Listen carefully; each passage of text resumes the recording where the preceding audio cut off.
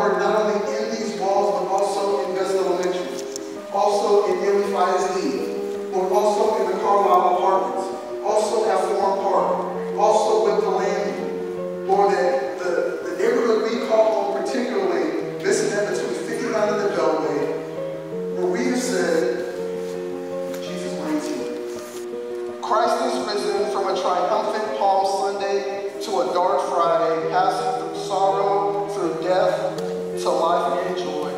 We arrive at Resurrection Sunday. By the power of God, the cross could not defeat Christ. The tomb could not hold him. Christ is risen. Carry forward God's healing. Carry it to a world where truth and justice triumph over evil and oppression. You have been called out of death and into new life. Rejoice. Life versus death.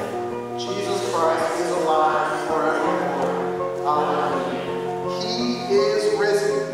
He is risen indeed. Giving my life to Christ is literally the best decision of my life. Jesus getting on the cross for my sins is the biggest gift I could have ever received. Although I can never repay him, I strive to be a good and faithful servant, and I'm thankful that the West allows me to do that. And Pastor Ayo, I thank you for being a vessel and creating a community of family and genuine Christians.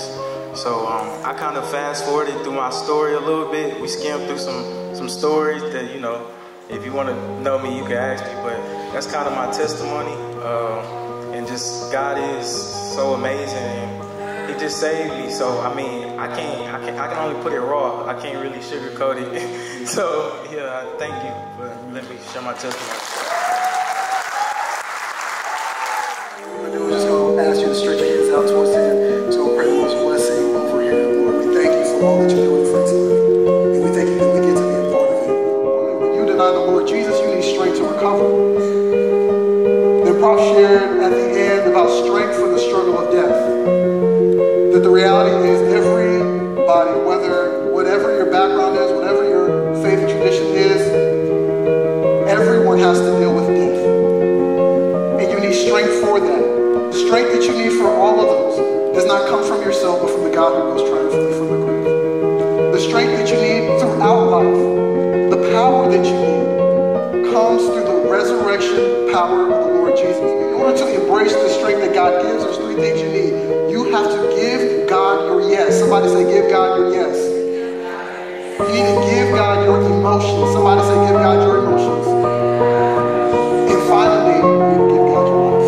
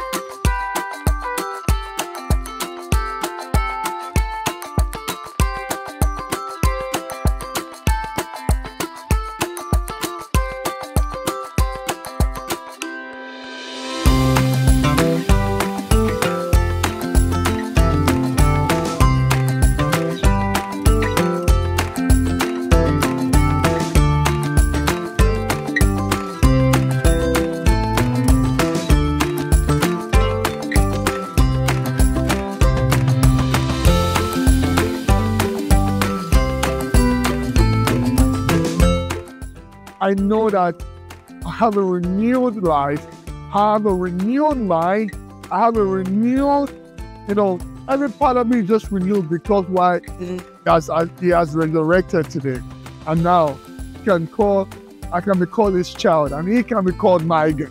So be able to dwell with family and friends, be able to connect with people who I may not have talked to before, and just overall just celebrating the death and life of Jesus. Christ is risen. We no longer have to live in darkness. We now have a new life in Jesus. And so it's definitely a day to celebrate. And not just today, but every day that we have that new life.